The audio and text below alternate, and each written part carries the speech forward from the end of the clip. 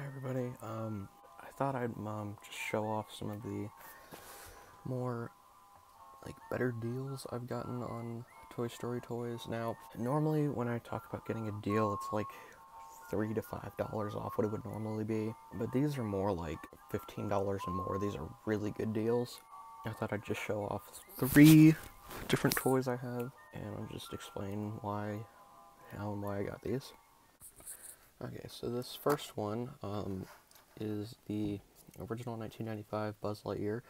I just recently did a review on this. Go check it out if you haven't seen it yet. Basically, we go to a lot of thrift stores and whatnot, or not thrift stores, a lot of farmers markets and stuff, and there was this farmers market that was selling glass stuff, and they just happened to have this Buzz. Someone pointed it out to me, and I got it for $5. So, I mean, it is missing a couple things. Of course, it's missing his helmet. His head, when I got it, it was actually, completely removed, dislocated from his head. Someone had ripped it off entirely, so did have to Gorilla Glue it, and that's why there is some of that white stuff left on it. It also did not have a actual Lightyear sticker. This is one that I printed from my label maker, which I kind of want to do a video on, because they're pretty useful if you have a Buzz that doesn't have the Lightyear name tag thing on it. But, yeah, and also, of course, the wings, as I showed in the review, do not work, which is very common for the original Buzzes. But the surprising thing for me was that he worked. I originally thought only the voice commands work, but after doing a little bit of internal cleaning on the laser, I have discovered the laser also works. So, yeah. To infinity and beyond! I am Buzz Lightyear. I am Buzz Lightyear. I come in peace. And the laser, of course, is to push a bit hard. But I'm not going to go too in-depth on this because I have already done a review on him. He's the only one that I'm showing off that did have a review done on him.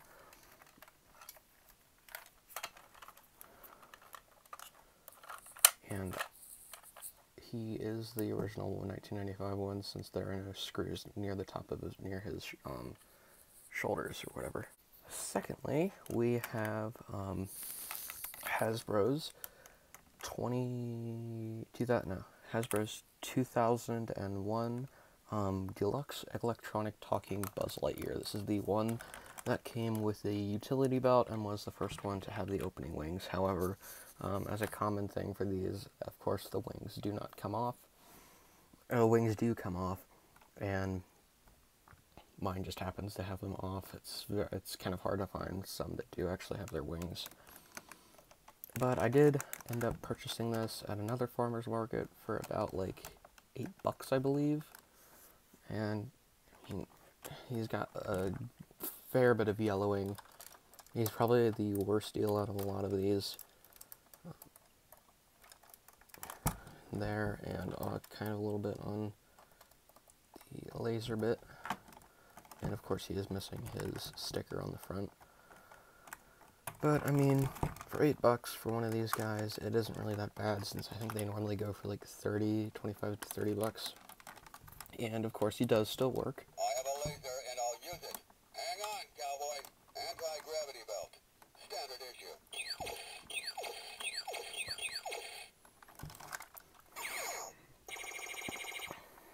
And that and whatnot. Here is the back.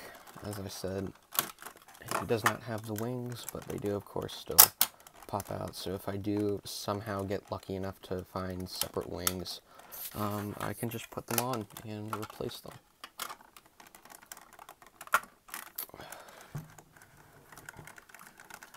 But yeah, that's all there is to say much about this Buzz.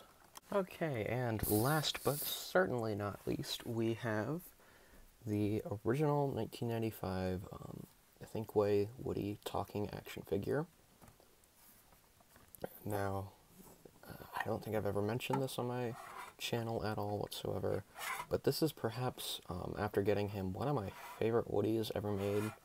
I know he does have the weird bendable bits, but I think that just adds to the, like, kind of bizarreness to him, and, just kind of, like, bizarre stuff. Of course, I have not done a review on him, and I did post the sayings, so I, again, bought this for $5, which is kind of ironic, because that's the same price I paid for the original 1995 Buzz. So I bought both of them for about $5 each. Now, of course, he is missing his hat, but yeah. And the surprising thing with the $5, because I've seen a lot of these that just don't work at all. So it was to my surprise that when I brought him home and put some batteries in him and pulled the string, he works. He works pretty well, and the speaker is quite clean. You're my favorite deputy. Yee-haw, cowboy. There's a snake in my boot. I also just really happen to like the string. It's, I think, I may be mistaken, but this is movie accurate. Of course, I have the stand put on him. And the weird thing about the original Woody is that he did have bendable arms, which look kind of uncanny if you can get them into weird positions. Mine did still have the wires intact, which is pretty cool. Of course, the legs do have them snapped, so they are loose here, but you can still bend them on the legs there. Yeah, I think that is the telltale difference between the 1995 ones also, is that the spurs are not connected to the boots entirely. Not sure about that. But either way, I really like this Woody. I got him for a really good deal, and I think I have a eBay lot coming in the mail soon that has another one of these with his hat, which is pretty exciting because that means that I can have him for that much. And this is a Woody that goes for quite a bit of money on line. I think I've seen him go up for like $40, $40, which is pretty expensive. So there we have it. That is the 3 action figures or whatever that I decided to include in this in their entirety. So just going off by prices, got him for $5, him for $8, and him for $5. Now if I find some other really good deals, or I happen to find some other ones that I remember had good deals on, I will decide on reviewing them or not.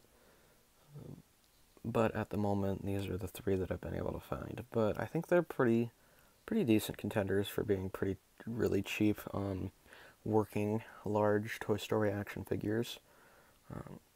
Yeah, that's the video. Like, subscribe, or whatever, and I'll see you later.